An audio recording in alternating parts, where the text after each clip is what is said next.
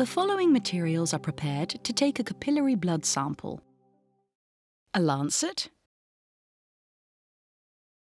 heparinized capillary tubes or, as is the case here, a cuvette designed for the portable machine that is used, and gauze or cotton swabs with disinfecting alcohol.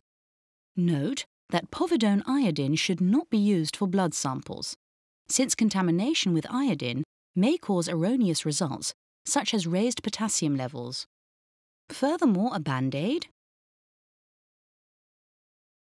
non-sterile gloves, any portable machine that is used, in this case a hemoglobinometer, and hand disinfecting alcohol are prepared. Here an overview is shown of the needed materials. Note the cuvette that is used for this type of hemoglobinometer. The length of the lancet should be slightly shorter than the estimated depth needed because the pressure compresses the skin. In an adult finger prick, a lancet no longer than 2.2 millimeters is generally used.